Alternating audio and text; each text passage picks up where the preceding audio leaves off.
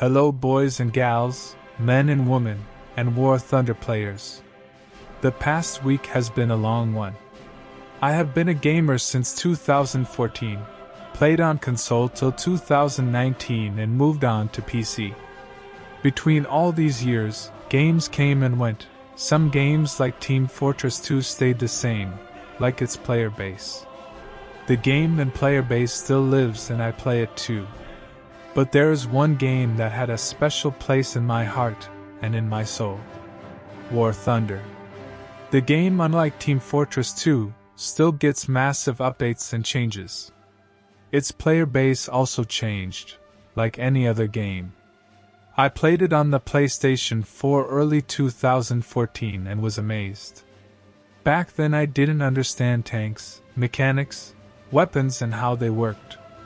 YouTubers like FlyDaily, Baron Von Games, Ash and 2 and 900, God bless his soul, learned me tactics and strategy with planes and tanks.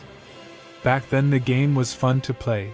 The game was new and because it was free to play, everybody hopped on the train to War Thunder. The community was just amazing at that time. No toxicity, just fun and dogfighting around. The devs back then pushed out massive updates like every week. It was amazing. Like update 1.41 which added 86 new vehicles. 8 of those were premiums and 4 were bundles. Compare that to the updates we now get. Like last update. Update, Apex Predators, gave us 42 new vehicles. Most of them were top tier and 15 of those were premium and bundles. Every update back then was like Christmas morning. It gave us so much content and back then you could research those tanks and planes within months if you played well. There was no stress, the community was relaxed and not sweat lords like in top tier right now, and the economy was fine. I was never out of silver lions back then. The only thing I lacked was skills. Yes, from time to time, we get annoyed or angry and rage quit and come back the next day refreshed with more hope and dreams about reaching that plane of tank. But like all nice things, it started to change.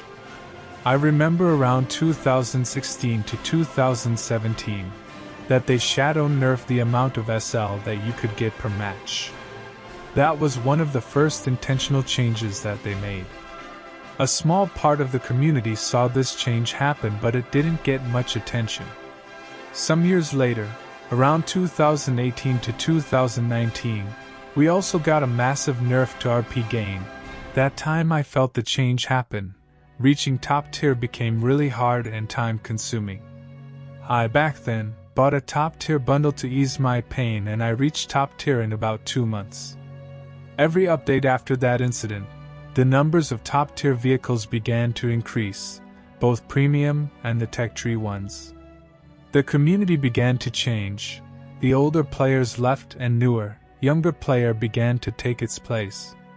The final nail in the coffin for me was around 2019 to 2020, the so-called Shark Attack update, which introduced us to the K50 Black Shark. A broken premium that changed my view of this game. That machine could spawn at the beginning of the match with Vickers and dominate the allied teams. Back then there wasn't an anti-air system with the range to kill the Black Shark. Maybe the Adats or the Roland could kill it, but since the K50 was a bundle, players bought it with no thought and either A. died when trying to reach the battlefield or B. War Thunder veterans absolutely destroyed the tanks on the ground and planes in the air. The Russian player win rates were abysmal. And that remained so till late 2020. After that update I had a break on War Thunder. Now in 2023, I only log and play a few ground battles and leave the game, after I get revenge killed by either a toxic Su-25 or a brain-dead P-47. I only come back for the World War II and Cold War vehicles, just to see them in game and leave the top-tier vehicles in the dust. Do you guys remember the RU-251 spam and the heavy age? Ah, those times, where T-10Ms and mice were fighting it out, No high-explosive anti-tank fin-stabilized rounds and no armor-piercing discard sabo rounds, just armor-piercing high-explosive rounds with dreams trying to hit a weak spot. Those battles lasted for hours. Now top tier it's just one shot one kill, unless you're a T80 or T72. You could, back then, win battles if you knew how to angle your armor. It was gorgeous. The player with the most knowledge about their tank or plane won most encounters. Also, air battles were immersive. If you knew the maneuvers and the limits of your plane, you could save your team on the brink of destruction and be called a hero.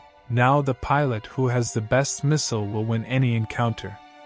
Just like in ground battles, the skill is gone, and so is the fun. Want to know my hours playing this game? Here you go. 2.2 months, and that's only realistic. I am proud to call myself the brother in arms in this game, but I am not so happy in which direction War Thunder is going. It's changing more to a pay-to-win or pay-to-progress system which many players, including me, despise. The community also has to realize that only one part of Gaijin this did, the top. Luckily we protested and stopped that horrible economy change. Shareholders and maybe the marketing team had some influence on the change, but I am not so sure. Remember that the rest of the employees have nothing to say in this manner. Only the top can make those changes happen. However, as time progressed and I got older, I began to realize that back then that was the golden age of War Thunder. It was fun, and I will never ever have that fun again in this game. We, the players, deserve better, and now it's time for Gaijin to hear our voices. Also rest in peace main menu music, I will never forget you. I hope you enjoyed my War Thunder talk, and remember on 26th of May, don't play. Join the cause.